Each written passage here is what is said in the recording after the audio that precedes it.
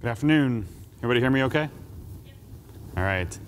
So it's me and Michael Hansen standing between you guys and Friday rush hour traffic. So I realize we're at the end of the show here, and I appreciate you guys being the survivors that waited till the end. I'm going to talk about Health Concourse. Health Concourse is many things, but one thing that it is it's a platform that aggregates data from a variety of sources and turns them into FHIR resources. Now this may be a theme or a line you've heard before. In fact, I was impressed to find out how many other groups here today presented similar types of things. So I'm going to show you how we do that, but I'm really going to focus on the value-add services we add on top of that, because we believe there's a lot more you can do once you've done the hard work of getting data into FHIR. You can start to ask questions of that data that you couldn't ask before. All right, so that's the intro for Health Concourse. The business problem is not too dissimilar from what others have presented. Data is fragmented. Right? 10 or 15 years ago, data was in paper form, and we all went digital, and that's great. There's EHR systems, but now it's fragmented, and it gets fragmented when a patient receives care in multiple care locations. If you think about a military veteran patient, they receive care in the military, on a ship, or in the battlefield, or back home. Then they transition into the VA. The VA has 150 different medical centers, each running their own local instance of the Vista legacy platform. Veterans receive more than half their care outside the VA network. They use mobile devices and mobile apps. There's numerous opportunities for data to become fragmented, even though it's digital. Right? So what do we do about that? So the basic pattern of how we're trying to position Health Concourse as a solution to this kind of problem is, as you can see below, it's the mediator pattern. Right? We recognize there are many systems of record, each having a portion of the data. The data is not standardized. It's not universally accessible in a common way. And there are many systems of engagement. The mobile apps, the Smart on FHIR apps, the clinical portals, the analytics dashboards that need that data but are challenged by the fact that it's so fragmented and diversified across this ecosystem. So we represent the systems of insight, that cloud-based middleware platform that knows where the data physically resides, knows how to go and get it, but most importantly knows what to do with it once it has it. Has the ability to aggregate it, has the ability to normalize and standardize it, has the ability to enrich and optimize it through analytics and clinical decision support and other sort of rules-based processing on top of the data. And at the end of all this, it's about exposing that through a common standards-based, predictable API that people know where to go to get the data, right? That's Health Concourse in a nutshell. So what is it that we actually do behind the scenes? So this is a very high-level, we all have architecture diagrams, as I realize that. This is one that we put together that shows you the basic sort of flow, right? The idea on the bottom, first, is that you have to get data from the systems of record. There's a number of adapters and listeners and things you want to do to get the data, and there's various things you want to do then to normalize and standardize that data. Our approach is not to solve that problem ourselves. We are a good systems integrator company. We have those expertise, but we are not the expert in every single field. So we've built an open platform. Our platform is an orchestration engine, effectively, that knows how to call a collection of services within a service-oriented architecture, where each one of those services encapsulates a best-of-breed capability. That might be a tool that's open source. That might be a tool that we have from Perspecta labs in our own lab environment. That might be one of our partners' tools. It might be one of our customers' tools. The point is, we leverage what's out there. There's lots of digital assets available. We want to take advantage of the best-of-breed that's out there. So our approach was not to build a complete end-to-end solution, but to build a platform, a framework that allows us to orchestrate a workflow that makes sense, to systematically walk through the steps you need to improve the data, but to utilize the best-of-breed technologies that are out there. Some may be our own, some may not, right? And so we encapsulate. We have this service wrapper pattern where we send variable data in, we do a bunch of stuff to it. I'm going to show you in more detail what that looks like. We get data back out as FHIR resources. That is our canonical standard, right? Once you've achieved FHIR resources, you have a standard to work with. You now can ask questions of that data you could not ask before. It's been normalized and aggregated. It is now computable. So we start adding in the enrichment and knowledge services. This is where CDS hooks come into play. This is where you can start evaluating the data against clinical quality measures. This is where you can apply medical algorithms and calculators and logic. This is where you can apply statistics and analytics and machine learning and start learning things of the data. But what's really important, and what we think is really important, is we're bringing that stuff to the data. It's no longer secondary use. Secondary use isn't good enough, right? You can't stop at the canonical model and put an API on it. That's not good enough, because someone's going to take that data and go do something with it, and you're not going to learn about that. You're not going to learn from that experience. You're not going to get those learnings and findings and knowledge back into your system. So really the value add is, how do you take your FHIR-based data, use it to evaluate business logic, infer and extrapolate knowledge from it, and then make that knowledge closed loop analytics. Get the data back into your data set, so that when someone calls your APIs, not only getting the raw data that came from medical devices and Cerners and Epics and EHRs and patient sources and all the things that a lot of us are working on. That's great. But you also get the inferred knowledge and the value that you get from the closed-loop analytics, right?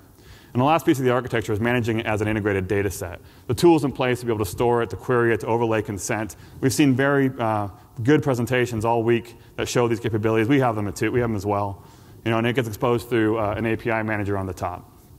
So sort of bottom to top, that's the core flow. And what we've done is we've gone out and said, what are the different capabilities? What are the features across each of these layers that allows us to realize this architecture? And what is that architecture? What is the systematic flow that you want to go through from bottom to top? And we've realized there are 7 different steps, 7 key steps. And my caveat is this. This diagram has changed 117 times at least. It'll change 117 times more before I'm done. We're evolving and we're learning as a byproduct of our own experiences, right? And having an open-based platform where we can bring in best of breed allows us to continuously learn and change the architecture. So we're always adding new boxes or splitting boxes or whatever makes sense based on new technologies and new discoveries and new architectural patterns. Right? I'm not going to go through all the details, but basically it's integration services are the first thing you do. Go and get the data. Next step, normalize. Normalization comes in many steps. It means transforming data structures into FHIR. It means dealing with terminology differences so that we can recognize that myocardial infarction from one organization and heart attack from another organization are in fact isosemantic. They're the same thing. They should be encoded the same way. It also means identity resolution.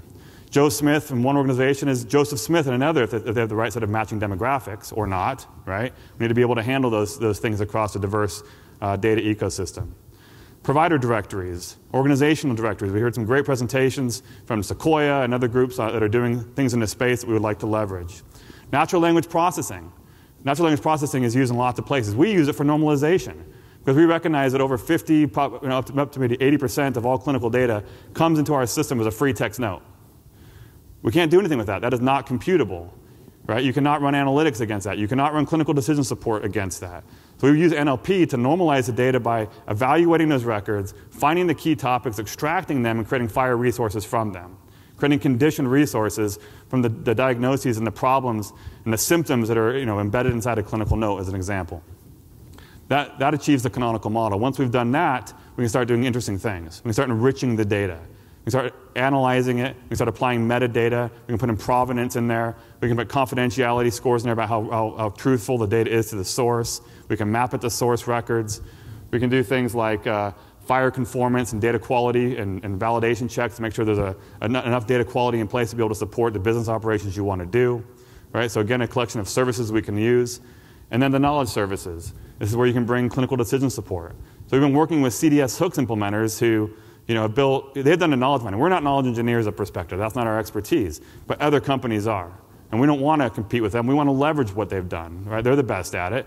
So CDS Hooks allows us a mechanism by which we can evaluate our data as part of this pipeline in real time against a set of rules. Extract knowledge, learn from the data. But most importantly, take those learnings, put them back into the data set so it's part of what you get when you call the APIs. Analytics, calculators, clinical quality measures, all those things fit in the knowledge layer. The second to last layer then, of course, is data management. You've got to be able to store it.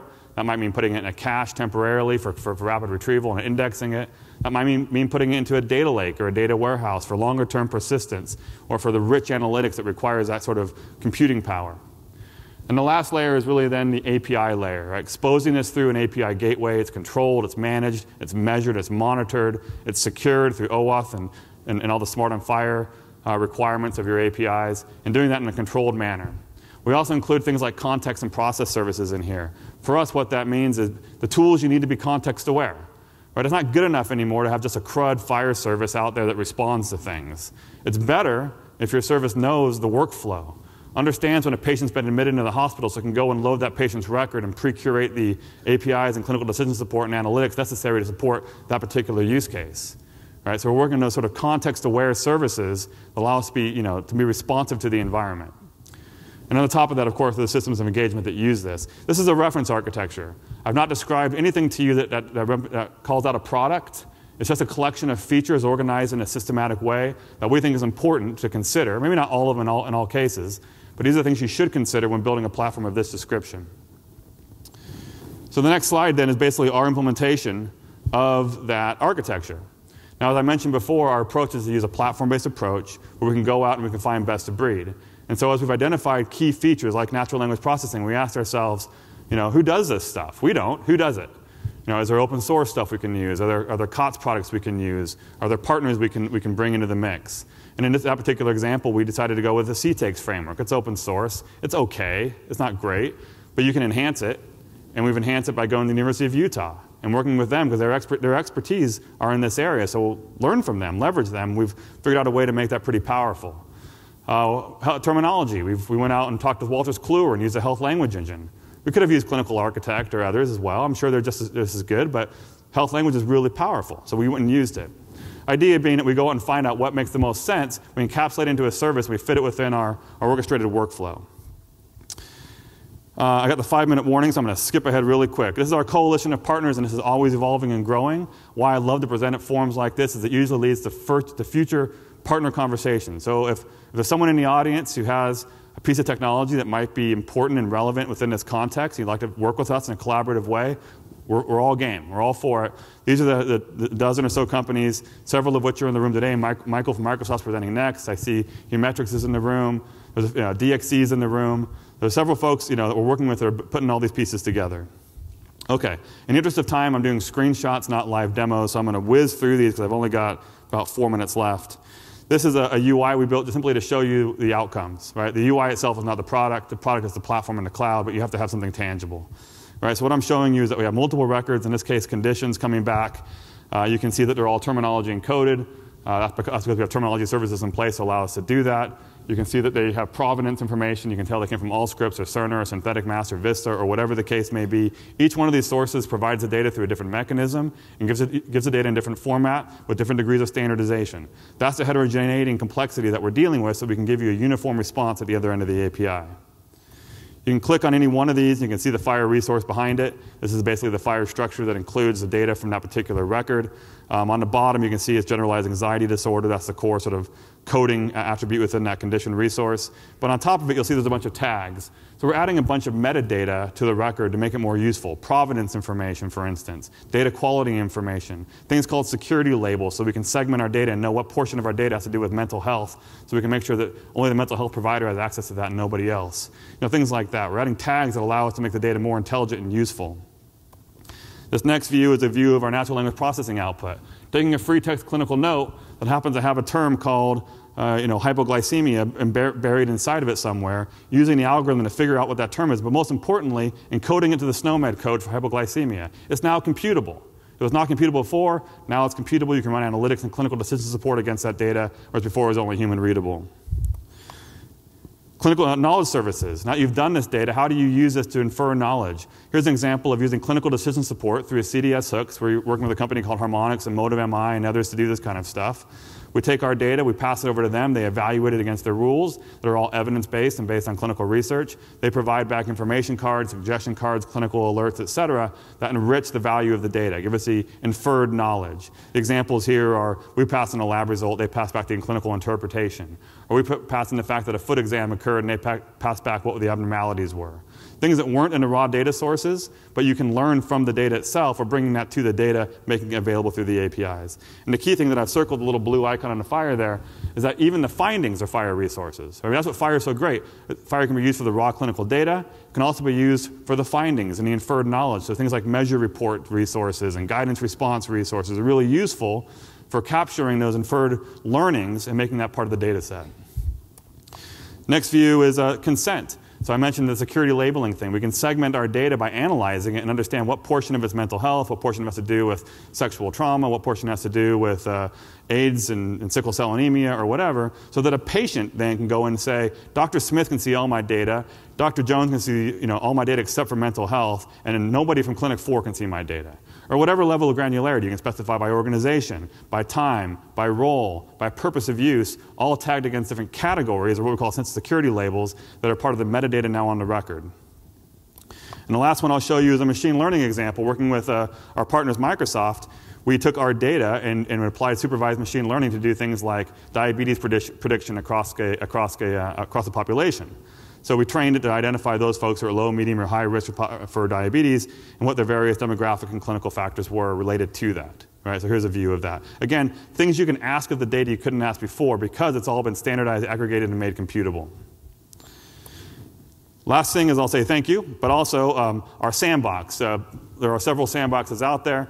We're also going to be releasing a sandbox. The value of our sandbox will be able to be populated with hundreds of thousands of synthetic records. We do a lot with Cynthia and the synthetic record tools. In fact, I'm the chair of the OSERA Synthetic Data Working Group. So if anybody wants high volume, high variety, high quality clinical synthetic data, come talk to me about that. We use it ourselves. We ingest it into our systems, and we have a nice population set you can work with.